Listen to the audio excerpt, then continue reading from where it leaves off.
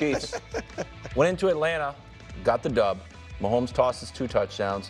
Everyone on the internet's crying about a pass interference, as if Mahomes wouldn't have gotten the ball back and scored again. Chiefs have won 6 straight games by 7 or fewer points. Glass half full, you know how to win. Glass half empty, a little too close for comfort. Here's Mahomes' postgame. We haven't played good. I mean, really all 3 games. We've been able to win. I mean, that speaks to the character of the team, the grit, how we've been in these situations before. But I'll speak especially offensively, and myself, I feel like I haven't played very well.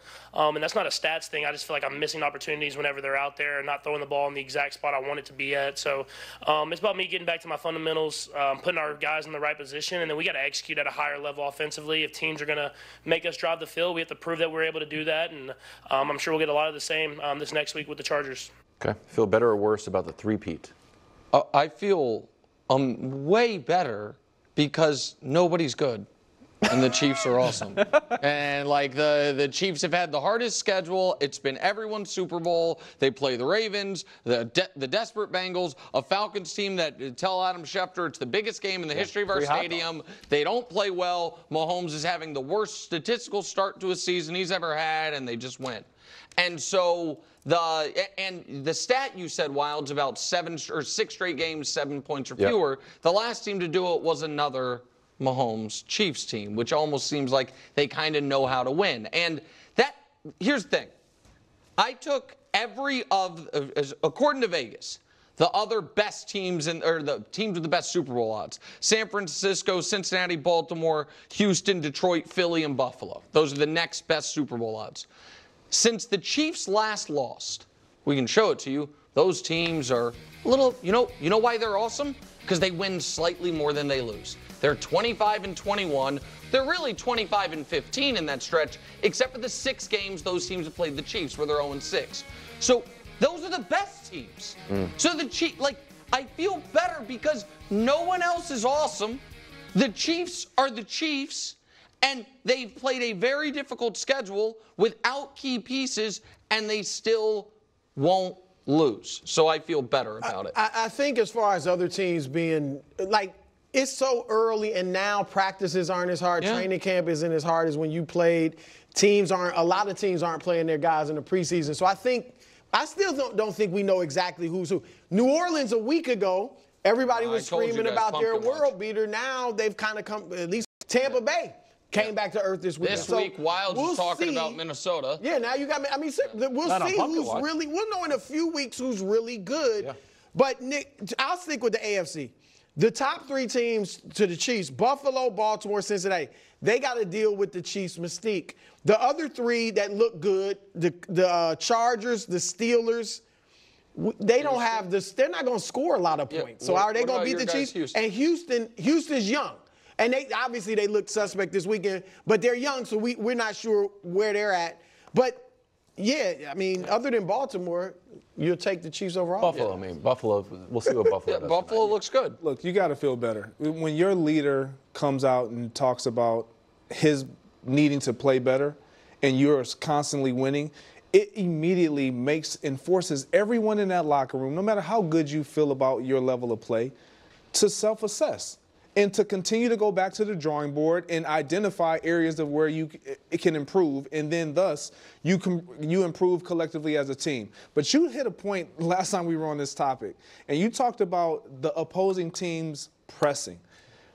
When you have a guy like Mahomes, he hasn't been playing good.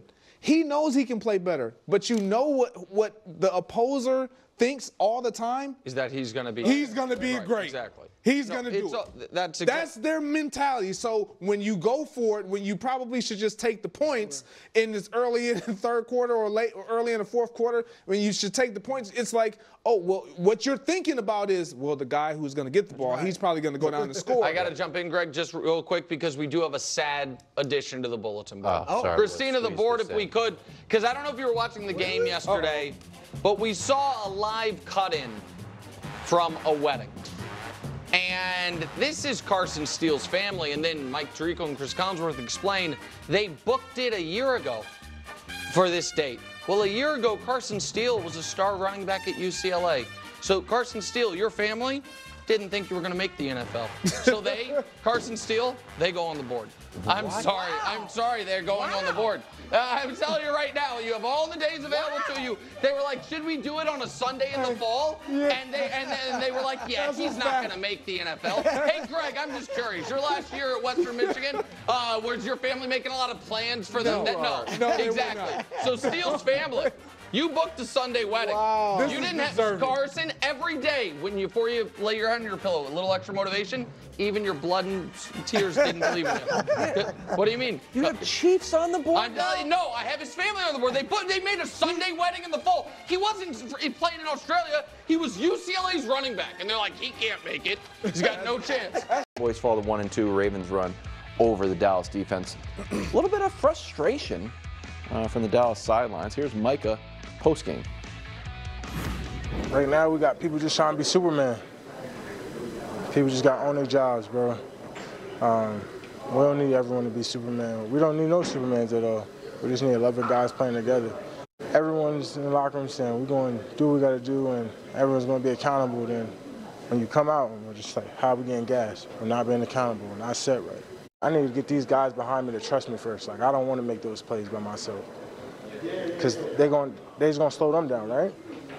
So I need everyone to do that, right? Not just me. So I don't feel like I should be telling another grown man to consistently be accountable. At some point, they got to take it within themselves. So every day within ourselves, we got to say, did we get better? Did I get better today? There is spots of true leadership there and spots of, whoa, huh? Time to hit the panic button in Dallas, Greg. No, it's not time to hit the panic button. And Micah means well. Like, I understand what he's saying. Like, we just need to get back to just playing collective, together football. The problem is they don't have the pieces to get it done on his side of the ball. Really? You think it's a personnel thing? This is, look, they're a small defense. Last year, this was an issue. Everyone could run against them. This year it's an issue. We want to look at it and say, oh, it's Zimmer. Mm-hmm. Zimmer's new coordinator. No, it's not. This is what the Cowboys have struggled with. And now you have Dak with no running game whatsoever. All the attention is going to go to CD, so you need other guys to step up. You hear Dak in his post-game presser talking about guys on the perimeter not doing their jobs, not being assignment sound, having errors, needing to be where they should be. All these things are magnified when you're losing games. And you got embarrassed last week at home. You lose another game at home when you were getting embarrassed, and you found a way to kind of make it a fight. Put yourself in position to try to win that game. But you got beat up. You got bullied. This is a front-running team. Absolutely. This is a front-running team. And again, sometimes that's like a pejorative, just, like an insult. Sometimes it's actually how a team is built. Yes. And so I said before, tell me if you agree. Stylistically, they remind me a lot of Peyton Manning's Colts, where it's like, we're going to play on a fast track. We think we can score a bunch of points. Absolutely. We've got two awesome edge rushers. Yep. And we're going to force, lead. Right. If we have a lead, we are going to be able to tee off on the opposing quarterback. But they are fast, sleek, and not sturdy, and not built to stop the run, which the last couple weeks is what, as much as you have correctly focused, Brew, on their inability to run the ball, the bigger issue has been their inability to stop the run, and then they don't have the lead, they can't play that style, and it becomes a ball rolling downhill. And look, I like your Indy comparison. The difference is Dak is not Peyton Manning. Yes, obviously. that is definitively true. And then he had, I don't know which. He had Wayne and Harrison. He had two guys instead of one. James, that it was a running back. So, that team offensively was better than this Dallas team. But, Greg, I didn't like Micah. First of all, you say not first of all, but in the midst of your comments, you say it's not on me to hold grown men accountable. Well, then don't go say it in the media. If you're going to hold grown men accountable, you need to do it in the locker room and say your piece to your teammates.